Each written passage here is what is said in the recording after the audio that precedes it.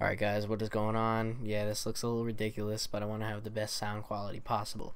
So today I'm just going to do a really short video, and I'm going to talk about some upcoming releases. I'm going to be checking them out, giving my thoughts on them.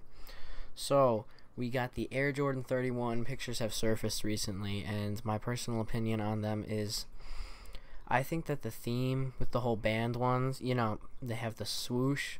I think the theme is cool, but you can't have it on every colorway of the model.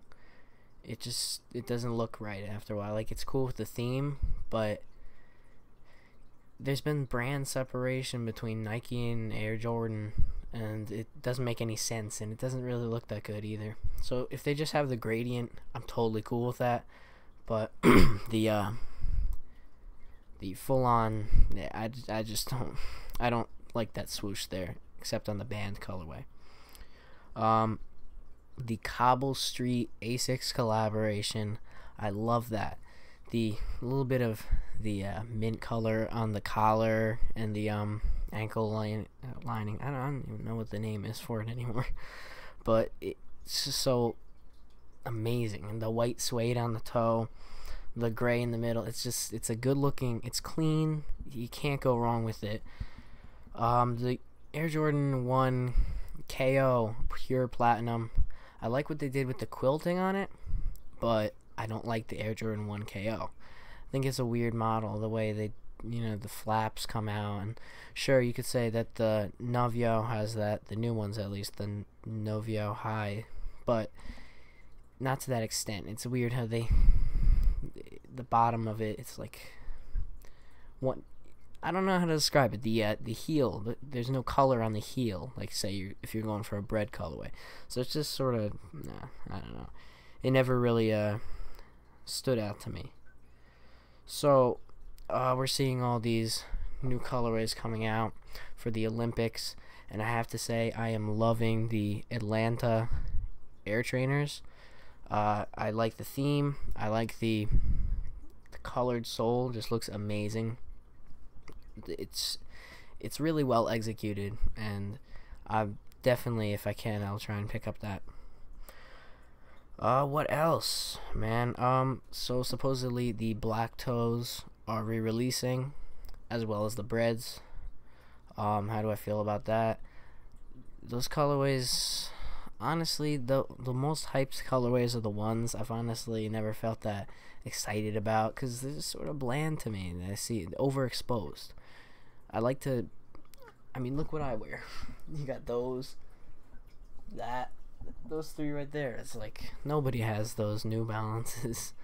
They're quite unique, and I like to stay unique. Sure, I have some things that may be hyped, but that's because I like them. But I'm not saying people don't like the ones. I'm just saying personally I don't. Moving on from that, I just saw this New Balance 530 Red October suede, and it's gotta be the most beautiful thing I've ever seen. It's the 530 just fully redded out, and it looks amazing, and I hope the suede is good quality, because that's just I can't stop looking at it. So Reebok question Jada Kiss A5. I actually like that.